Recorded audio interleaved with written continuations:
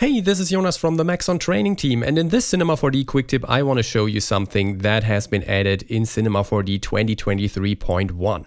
And that is that you can now add tags to any palette, and this means that you can create yourself quick access to your most frequently used tags.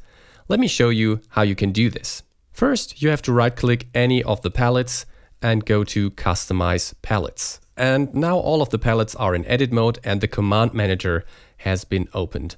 Now let's click New Palette and let's add some tags here into the palette.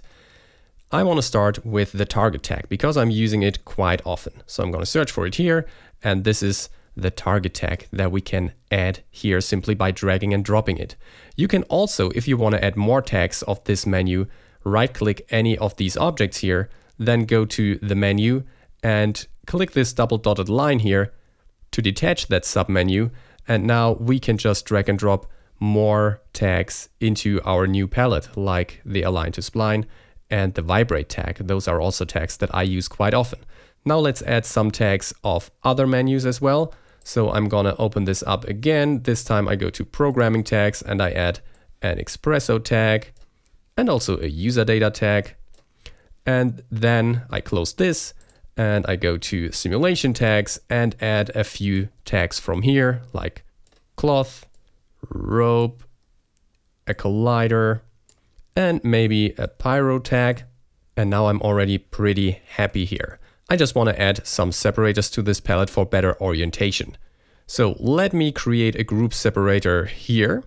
And let's also create an icon separator, which is a little bit smaller here between the Pyro tag and the Collider.